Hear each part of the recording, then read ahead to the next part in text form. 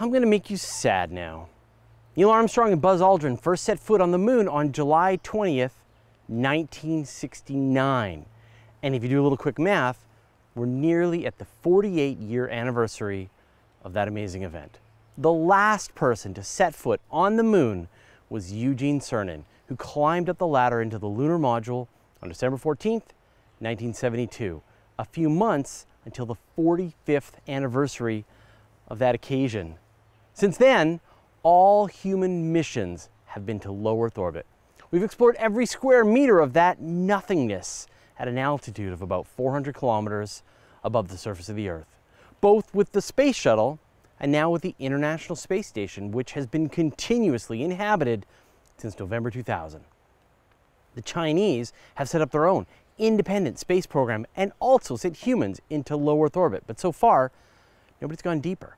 Over the course of the nearly last half century, there have been multiple plans to send humans farther and deeper out into space. And let me provide you with some examples.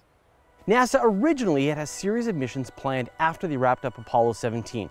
There would be more missions to the moon, a lunar base, and maybe even crewed missions to Venus. But those were scrapped, and the Skylab space station was the final mission using the Apollo hardware. NASA then worked on the space shuttle, which provided human exploration of space from 1981 to 2011. The shuttle was never really designed to go any further than low Earth orbit. It proved that space is a place that we can regularly visit for almost 3 decades, but also showed how dangerous that journey still is with the Challenger and the Columbia disasters. In 1989, the first President Bush announced a bold new plan to explore the solar system called the Space Exploration Initiative. And this would include sending a huge mission to Mars, costing $500 billion over 20 to 30 years. This initiative was canceled by President Clinton in 1992 and replaced with the cheaper, faster, better, maintaining the existing shuttle and space station program and developing lower cost robotic missions to achieve quick wins in space exploration.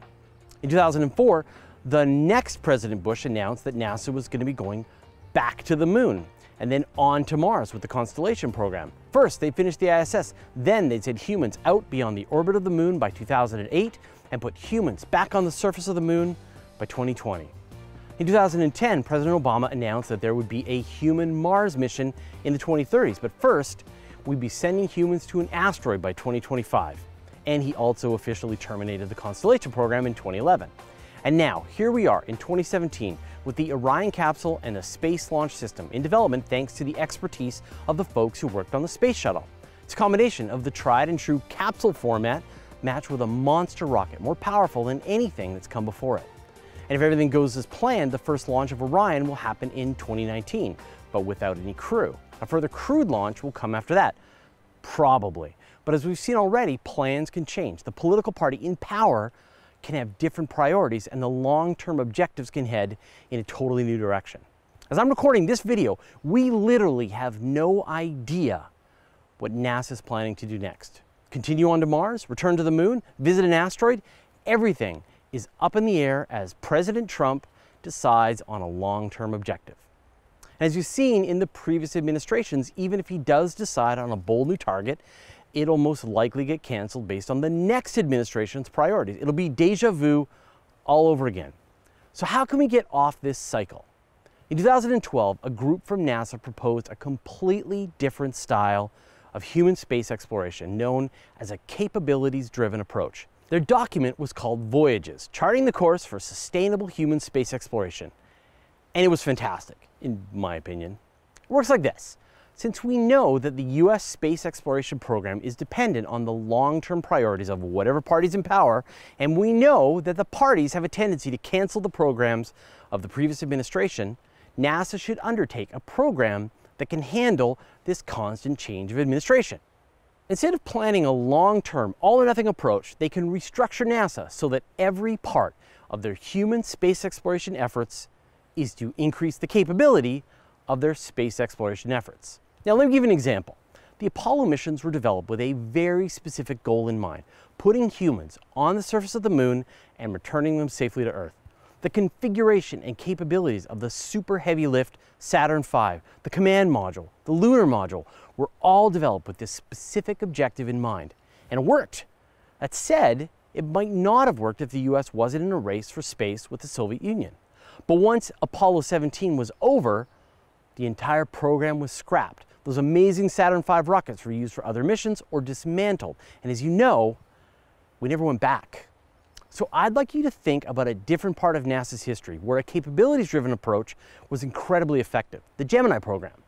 These were the missions that came before Apollo. They had no other purpose but to learn how to use space better and for longer periods. Its objective was to learn how to keep humans alive in space for longer and how to perform the various orbital docking maneuvers that would be required for future missions. The first human Gemini mission's goal was only 3 orbits of the Earth. After that, they added a 22-minute spacewalk, then a week-long flight with 120 orbits, then a space rendezvous with another spacecraft. By the end of the program, Buzz Aldrin completed a record-setting 5-hour and 30-minute spacewalk. With each mission, NASA learned a little more about what it takes to keep humans alive in space and how to perform the kinds of maneuvers needed to push on beyond mere low Earth orbit. In a moment, I'm going to talk about the specific kinds of capabilities NASA should focus on. But first, I'd like to thank Simon Rouse, Christian McCracken, Jason Rubsum, and the rest of our 755 patrons for their generous support.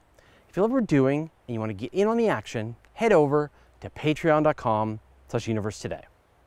The NASA report identified 4 different regions of the solar system that we should become capable of reaching: cislunar space and the Earth-Moon Lagrange points, near-Earth asteroids, Earth's moon, and finally, Mars and its moons. Cislunar space is the region outside the Earth's atmosphere, including the Earth-Moon Lagrange points, which are just past the orbit of the moon. This region is outside the Earth's protective magnetosphere, so NASA will need to develop hardware that can allow astronauts to survive the radiation environment of space. There are many different orbits and positions in this region that already have satellites that could be serviced. Beyond the moon is a radio-silent region that might make a great spot for a powerful radio telescope.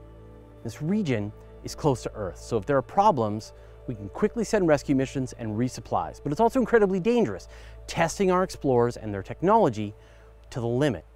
We'll learn a tremendous amount, but still be close to home. NASA will need to develop the technologies of beyond Earth orbit crew and cargo access, as well as in-space propulsion. The next capability is to the near-Earth asteroids. These are much further away than the lunar orbit, but their orbits are very similar to Earth. And what this means is that a journey takes longer, but it doesn't require significantly more powerful rockets. By visiting these asteroids, we'll learn more about the Earth's origins and the origin of life on Earth. We'll learn to access the kinds of space-based metals and organic material that we'll need for a future solar system civilization. Finally, one of these asteroids will eventually smash into Earth, so it makes sense to learn more about these threats and how we might be able to redirect them. In order to carry out these operations, NASA will need to develop long-duration space habitation, keep astronauts alive in space for long periods of time. We'll need more flexible propulsion systems in human habitats, and NASA will also need to develop new ways that humans and robotic explorers can work together. From there, the report suggests we return to the moon, this time to stay. By visiting the moon, we'll learn more about the history of the Earth-Moon system and learn to survive by living off the land. The moon has resources we can use, like the lunar regolith, deposits of water, and even lava tubes, which we could pressurize and live inside. In addition, the advances in long-duration spaceflight and propulsion systems, NASA will need to develop new surface technologies for moving around, exploring, and harvesting resources from other worlds. And all this builds up to the great goal of going to Mars. The red planet is a long way away, and there are many challenges in order to be able to travel to and survive there. And because of the way the orbits work out, you can either visit Mars for 30 days or 500 days. That long away from Earth without any quick rescue will take a crew and hardware that have been tested many times in many different scenarios. And once we can go to Mars, explore, survive, and return, we'll be ready to go almost anywhere else in the solar system that we put our minds to. I can appreciate why politicians like to state a goal for human space exploration.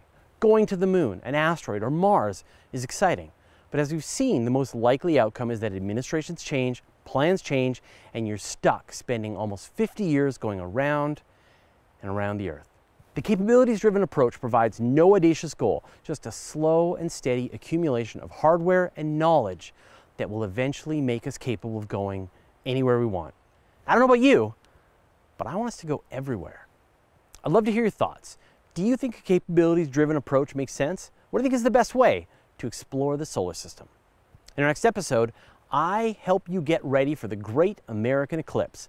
I'll talk about what dark and terrible gods from beyond our universe have destroyed the sun and what terrible sacrifices they'll need us to make so they'll bring the sun back. Also, how to watch it safely without hurting your eyes and how to take some cool pictures. That's next time.